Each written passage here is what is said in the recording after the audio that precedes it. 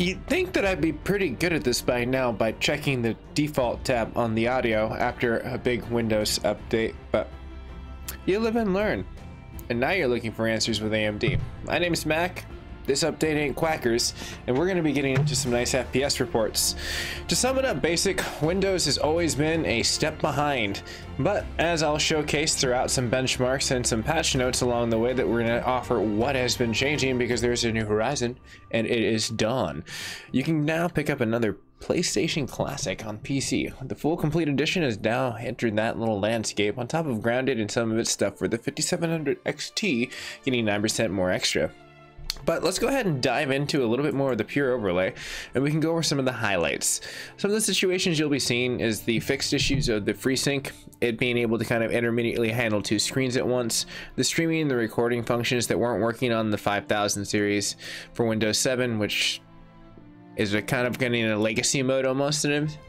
Now you're looking at the software where it used to experience some of the hangups with the experience programming, and when it went from sleep, those have been fixed. Doom has also been added to the list for a nice HDR on top of the hot plugins for the HDMI that went directly for the display, and the intermittent crashes or hangups would happen, basically stutters.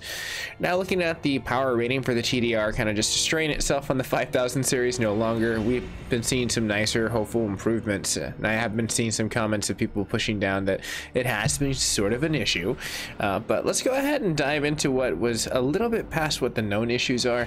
I feel like we can just take a little bit of a moment to digest those, but at the same time I don't want to make it the whole point because we have some very fun benchmarks that I want to get into and elaborate on what these actually mean and why for once Windows actually has a button that works, but which one? You'll have to stay tuned to find out. But as you can see, it's not an actual physical game overlay.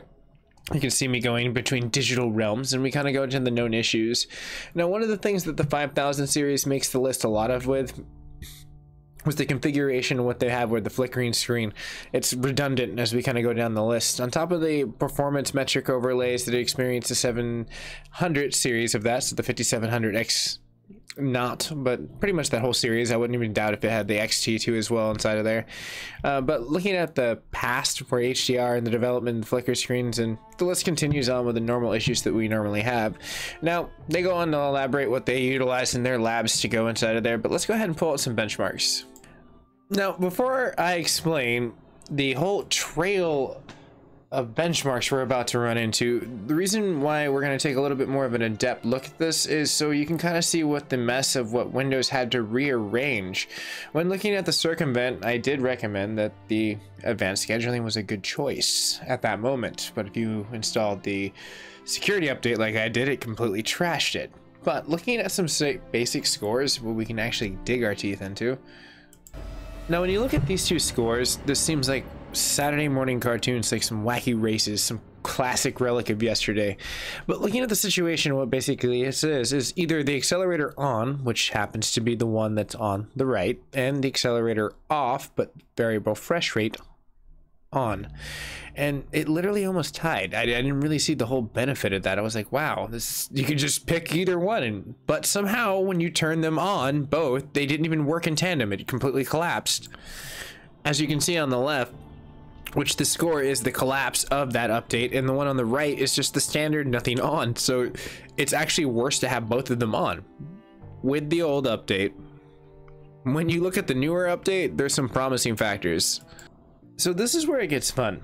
This is basically what we're going to go over is the linear pattern of what the new update. So we're looking at 20.8.2, which we're covering today on top of some benchmarks. You can see that this should be everything off, right? Well, for once in its Windows a lifetime, they actually sync something right with AMD with their update. So now you can see a 2100, pretty cool base, right?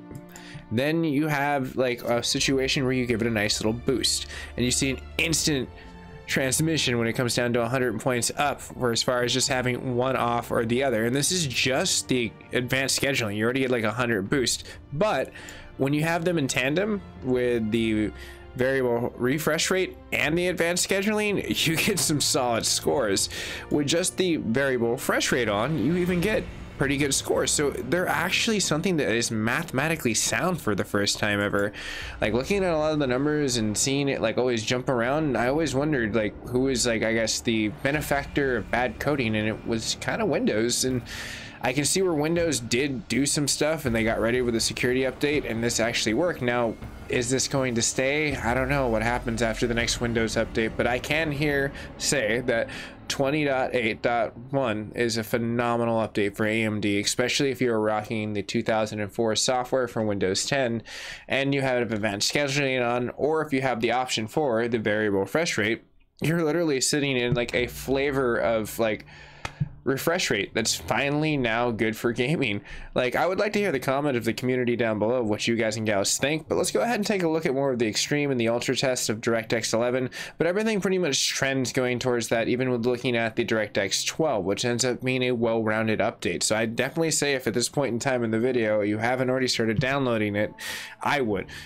Fun factoid though, do a clean install. They kind of like mentioned that a few times, that was where some of the issues were lying and like a certain series of cards, but I feel like that's just like a broadband thing, because it's just fighting with Windows to install. So if you don't see it in your recycling bin at the end of the install, just go back and just do a factory reset and make sure, you know, you can keep your settings, it's fine. It'll just ditch all the old settings and just refactory. It's really nice and really sweet. But let's go ahead and look at the extreme test with the illustration of the graphic driver that's not approved, because apparently I'm testing out some newer stuff that really hasn't hit the 3D Mark benchmark update, but it still runs flawless, which I think is pretty cool. And you can see that the scores are already much beating it. And this is bare bones. These are standard to standard, so you can definitely see now that I've illustrated the advanced scheduling and the variable refresh rates work, that you can get some nice boosts on top of that, which is going to be pretty nice on top of some extreme portions of 1080p. Now looking at 4K with the Ultra, it's pretty much trending towards the exact same, as Ultra is Jack Me Nimble and literally clearing it by 3 points, which is pretty good. 4K, I mean, you're going to see a little minute movement when it comes down to numerals in those situations, but nothing crazy. Looking at DirectX 12, you can see that it excels quite well, actually. A nice 40 points with even just the basic portions of DirectX 12. It's getting real, which makes me more excited to see what ends up happening with NVIDIA and their update that's probably to follow tomorrow, if not the day after, since there's some Horizon Zero Dawn in the dawn of having to add those to the driver list. Now, this is one of the ones that is a little bit more funny, where you can see that it does take a nice little punch when it comes down to the top tier portions of what they're seeing inside of the 4K department. But, I mean, honestly, this is bare bones, standard to standard. You pop on the advanced scheduling and some refresh rate, who knows? That could clear 800, no problem. I would almost want to say probably 830, if not going towards the 40 range, which would be a nice little increasement, probably about like a 1 or 2% decently. So if you are new to the network, cheers. Appreciate you sticking along this nice digital trail as we were kicking it and figuring out, hey, Windows and AMD finally hit a harmony. So I'm definitely recommending this optional. I'm definitely recommending to update your Windows and stay safe, stay classy. Thank you so much for all the returning members that have been using those affiliate links down below. Even if you portal in and buy stuff through Amazon, it somehow gives me a kickback, and you can buy what you love. So, and if you do subscribe today, who knows? Maybe I'll buy another one of those like rubber ducky like things, and we'll unbox it towards another little digital thing. If you didn't already catch that one, there's another video that I'll link down below, I suppose, and you can check it out. It's just a nice little Borderlands thing. You can get some digital keys and watch the ducky come to life.